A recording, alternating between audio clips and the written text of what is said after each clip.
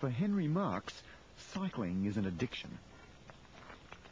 He's hooked on the sheer thrill of pushing himself to the limit, even under a blistering California summer sun.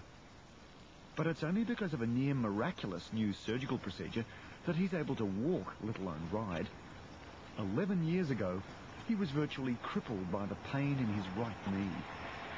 When you're a kid, you do a lot of crazy things, and I did a lot of crazy things, and that could have caused the damage. And slowly it crept up on me, and pretty soon it got to the point where it hurt every day to walk.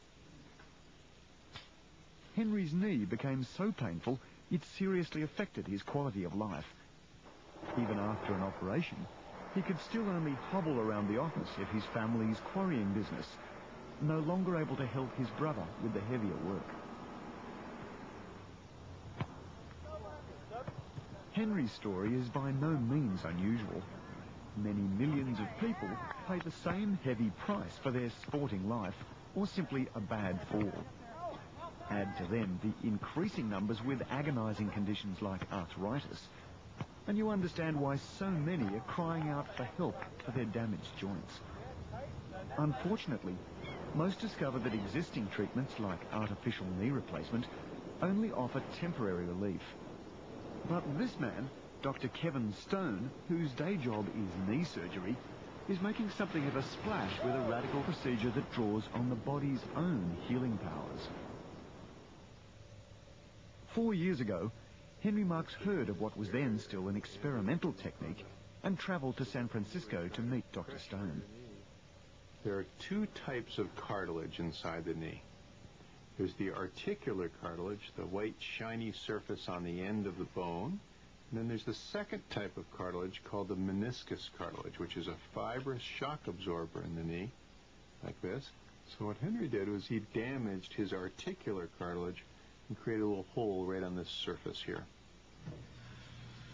What Dr. Stone has discovered is a way of kick-starting a reluctant natural repair mechanism that exists within damaged knees. Cartilage does not naturally repair itself, so we're stimulating it to repair itself.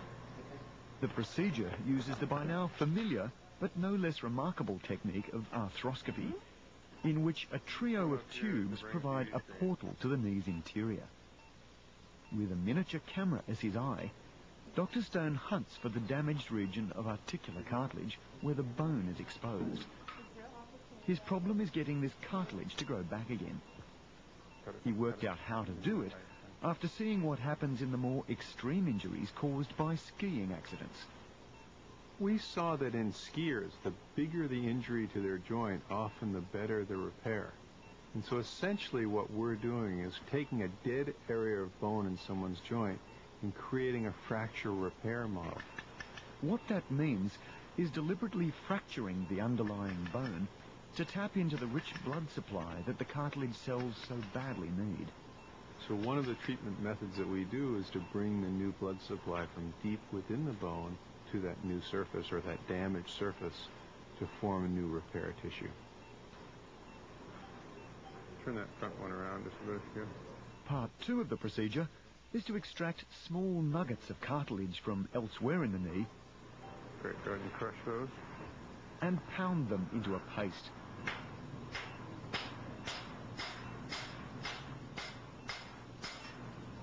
It's this tissue that will be grafted back onto the damaged and now blood-enriched surface of the knee. The body then sees that tissue as its own tissue and remodels it to a healed type of cartilage. Not normal cartilage, but a repair tissue. The advantage is that it's using its own cells to do that.